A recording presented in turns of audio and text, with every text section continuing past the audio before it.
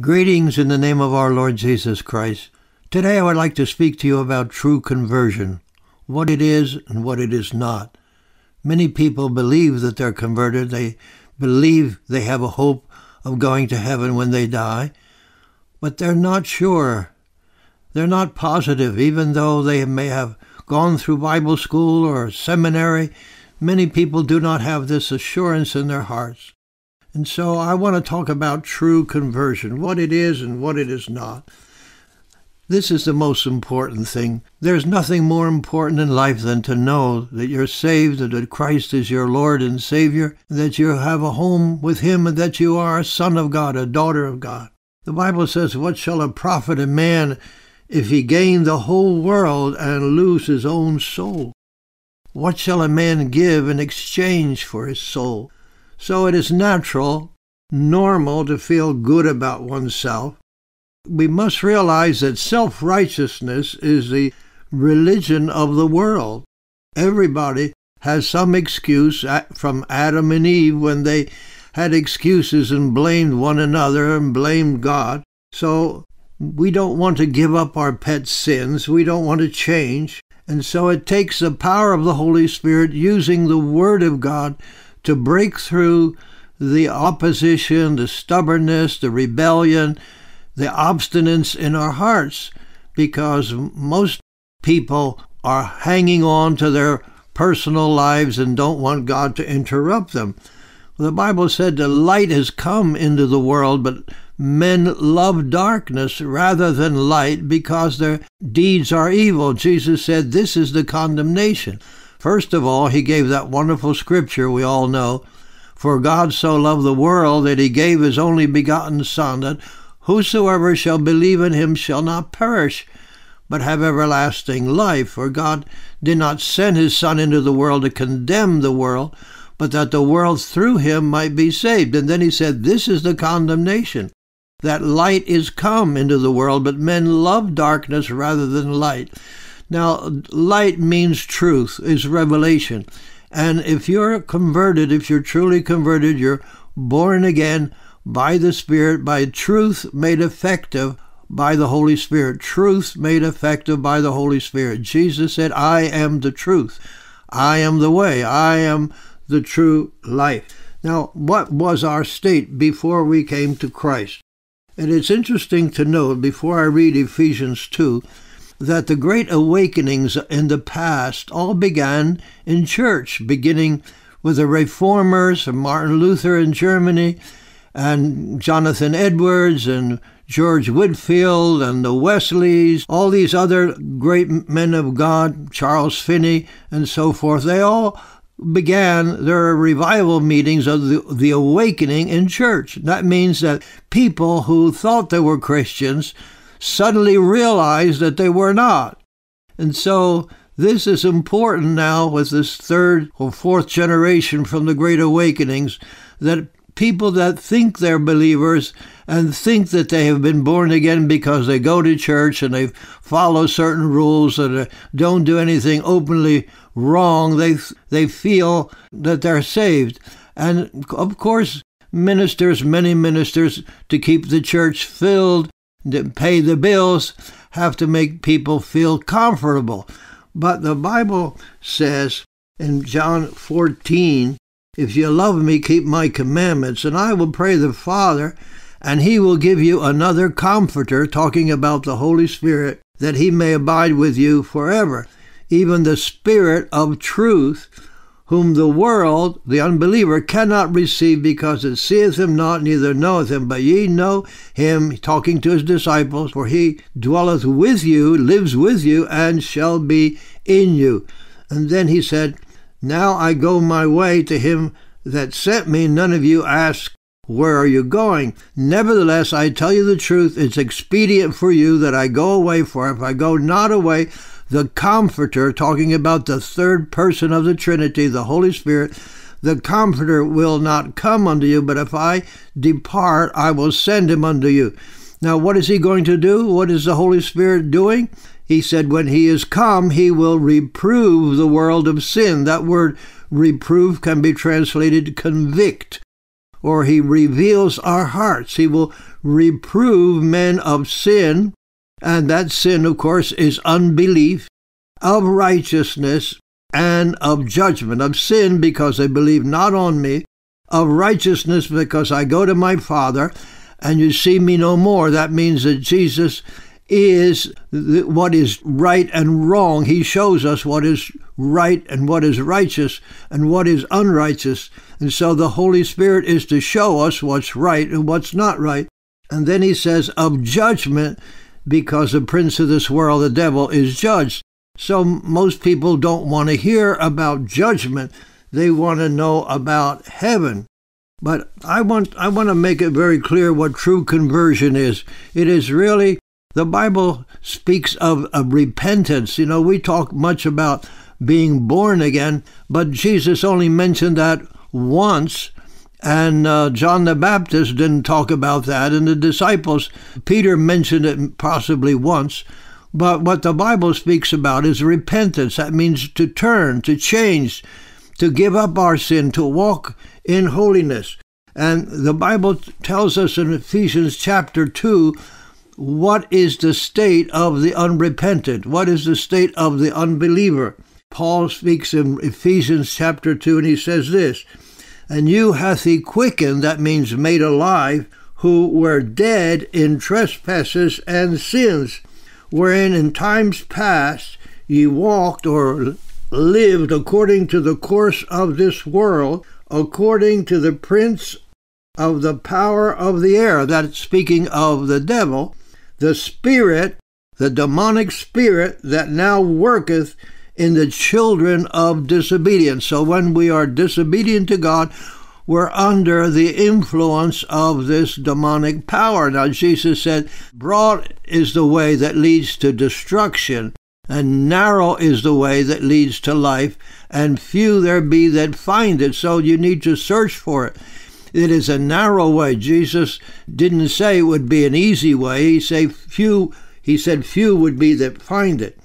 And Paul continues in Ephesians 2. He says, "Among whom also we all had our conversation or manner of life in times past, in the lust of the flesh, fulfilling the desires of the flesh and of the mind, and were by nature the children of wrath, even as others. But God, who is rich in mercy, for his great love wherewith he has loved us, even when we were dead in trespasses and sin, hath quickened us," or made us alive together with Christ, resurrected with Christ, and made us alive, and by grace we are saved, and has raised us up together, and made us to sit together in heavenly places in Christ. So our state before being born of the Spirit was we were dead in trespasses and sins. Now, a dead person is not responsive.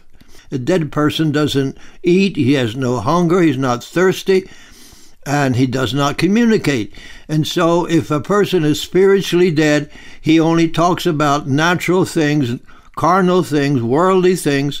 He's not hungry for the Word of God, for reading the Word, for studying the Word. He's not thirsting for the Holy Spirit. For Jesus said, "If any man thirst, let him come to me and drink," speaking of the Holy Spirit.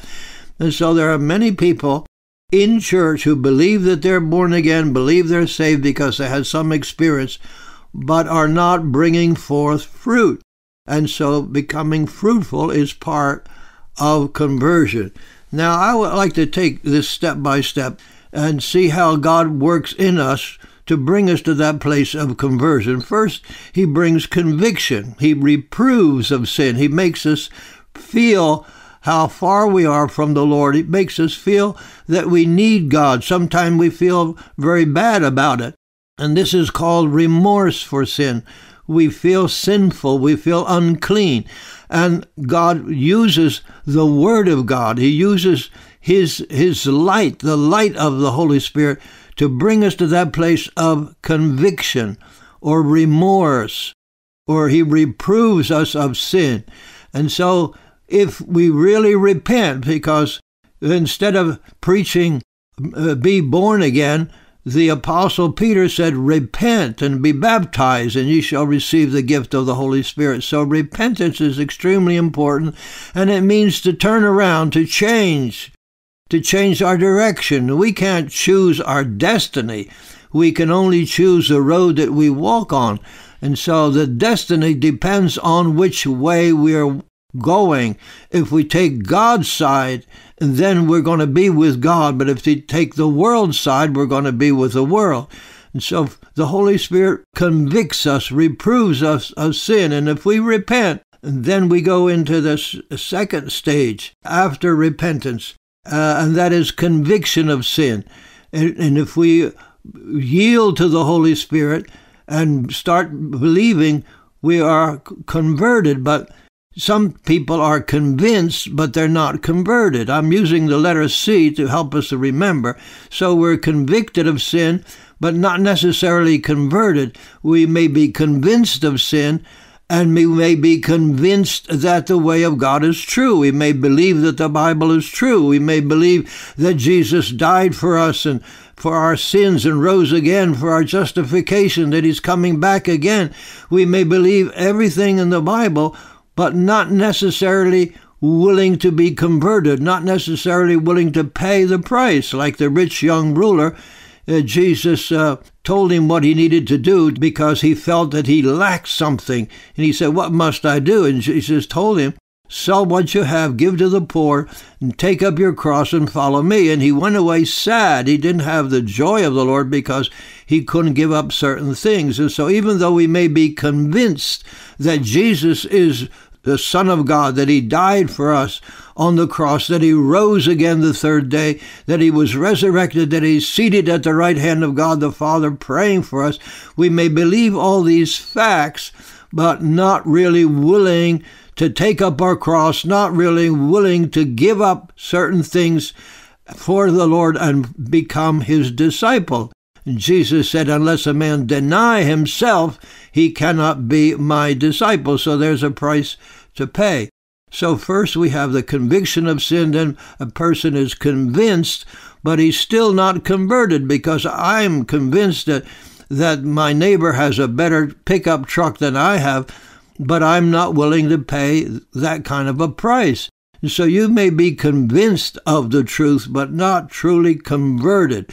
But if when you're converted, you turn around, you change, because the scripture says in the Old Testament that the heart is deceitful and desperately wicked. Who shall know it? And so but God promises, I will give you a new heart, and I will put a new spirit in you, and I will give you my spirit.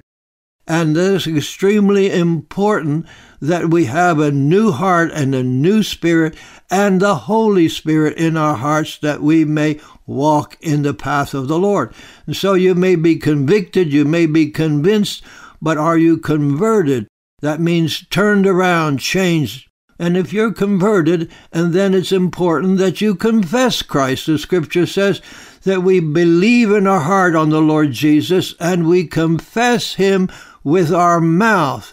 So it's extremely important, if you are alive, that you confess not only in church, not only when you're baptized in water, but the Bible says, Jesus said, if you're ashamed of me in this adulterous and sinful generation, I will be ashamed of you before my Father and the holy angels. And so we must confess him and not be ashamed of him before our friends, before our school friends, before people that we work with, or our family. Sometimes it's very difficult to confess Christ before our family members, but we need to confess him.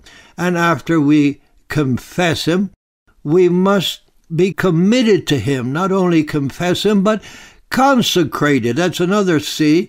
To be committed to the Lordship of Jesus Christ, to be consecrated. The Bible says, I beseech you, brethren, in Romans 12, I beseech you by the mercies of God, that you present your bodies a living sacrifice, holy, acceptable unto God, which is your reasonable service.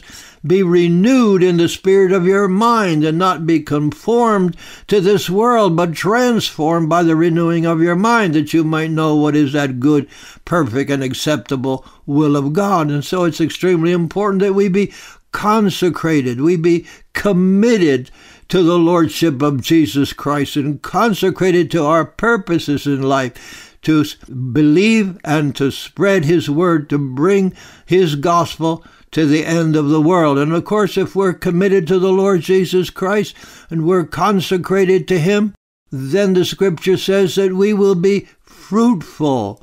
We will be fruitful. Jesus said, any branch in me, He was talking about Christians, any branch in me that is not bringing forth fruit will be cut off. And so it's extremely necessary that when the seed of the Word of God falls in your heart, it falls in good ground, ground that is broken by repentance, turned over, and that seed is received by faith. The Apostle Peter said, being born again, not of corruptible seed, but incorruptible, by the word of God. And so it's extremely important that seed finds place in your heart, not on stony ground and not on ground that has very little depth, because sometimes the seed falls on ground that has so little depth, and when persecution comes and difficulties come, they back out and move away. And then, of course, the seed of the word sometimes fall where there's thorns and thistles. That means things of the world, the deceitfulness of riches, the things of the world that would choke out the word of God, and the word is unfruitful. But only 1 in 4 falls on good ground. So it's extremely important that you and I receive the word of God with joy, and that we bear fruit. And the end word, the last word I would say now would be that we continue in well-doing, not simply begin, but we continue holding steadfast. The Bible said we are partakers of Christ if we hold fast our confidence steadfast to the end. So we must hold steady, hold fast, and be faithful unto the end. Jesus said, be faithful unto death, and I will give you a crown of life. And so where are you in this process? It may take a week, it may take a day, it may take an hour, but we're convicted and we're convinced, and then we're converted, and then we confessed the Lordship of Jesus Christ with our mouth, and there we're committed, and then we're consecrated to the cause of the Lord Jesus Christ, and then we continue in communion with the Lord, in fellowship with Him. The Bible said they continued steadfastly in the apostles' doctrine, in the breaking of bread, in communion, and in prayer. So it's extremely important that we have fellowship with our brethren and fellowship with the Lord, a daily experience with Him. If we are alive, we're going to be hungry for the Word. If we're alive, we're going to be thirsty for the Word. And remember what I said in the beginning, that the great revivals, the great awakenings began in church. And most of us don't want the light to be shining in our eyes if we're comfortably sleeping. We would say, take that light away, turn that light off. But the light of God's Word will awaken us to say, I am not where I should be. I am not sure about my conversion, about my born-again experience, and I want to commit my life to the Lordship of Christ, and I want to follow Him all the way. And so now we need another great awakening, another time when the Church of Jesus Christ is awakened and realizes how far we have slipped from the path and how far we've slipped from the New Testament model. And God now, through this message, is awakening so many of you. I would love to hear from you and to hear what the Lord is doing and has done in your heart. But I'm going to close now in prayer. And if you are that person that you're not sure, you're not completely committed to the Lordship of Christ, you're not positive. Maybe you received a lot of false comfort. People telling you, oh, just repeat this prayer, say this prayer after me, and I believe you're converted. That is not true. It is the Holy Spirit that tells us, that gives us that confidence that we are born of the Holy Spirit. That's extremely important. No one has a right to tell you you're saved. It's the Holy Spirit. The Bible says, because you are sons, this is in Galatians chapter 4, because you are sons, God has sent forth the Spirit of His Son in your hearts, crying, Abba, Father, or Papa. It's the Holy Spirit that bears witness. And we have in Romans chapter 8, for you have not received the spirit of bondage again to fear judgment or to fear anything, but you have received the spirit of adoption. That's the Spirit of Christ, the Spirit of adoption, whereby we cry, Abba, Father. That's how we know. That's how we can be sure. The Bible said, he that believeth is not condemned. He that believeth not is condemned already. Again, the scripture says in Romans 8, the Spirit itself bears witness with our spirit that we are the children of God. Is that true in your situation? Is the Holy Spirit bearing witness with your spirit? Do you have fellowship with God? Do you love the Lord with all your heart? Do you love His Word? Do you love His Spirit? Do you love His presence? Do you love the fellowship of the believers? Do you have that assurance? You can have that assurance now. The Bible said, he that believeth is not condemned. He that believeth not is condemned already, because he hath not believed in the Son of the living God. Do you believe? Have you confessed Christ to your friends? Are you willing to take up your cross and follow Him? Are you willing to be His servant, to be His disciple? And make that choice now. Maybe if you haven't up to now, you can do it now. Believe on the Lord Jesus Christ. Trust Him with all your heart. Turn from anything that is displeasing to God and say, Lord, I want to follow you. I want your seed in my heart, that I may be born of the Spirit, that I may be a son or daughter of the living God. Let's pray together.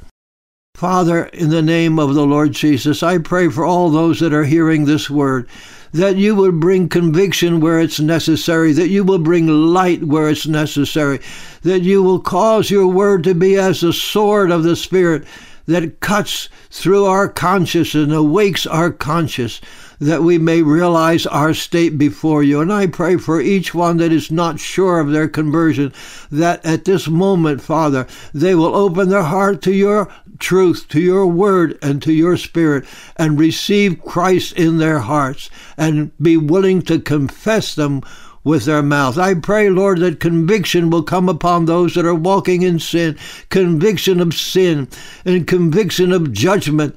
For the Word of God says the wages of sin is death, but the gift of God is eternal life through Christ Jesus. May they accept that gift and turn away from self and follow you with all their hearts. I pray this in the name of the Lord Jesus, that everyone listening to the sound of my voice will turn to Christ at this moment and become one of His disciples, one of His sons and one of His daughters. And I pray that the Holy Spirit in his heart will rise up and call him Father.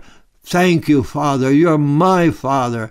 I accept you as my Father, and I want to walk with you as your son and as your daughter in the precious name of Jesus. And I believe on the Lord with all my heart. From this moment on, I will walk with Him. In Jesus' name, amen and amen. God bless you, and let me hear from you so I know what the Lord has done in your life.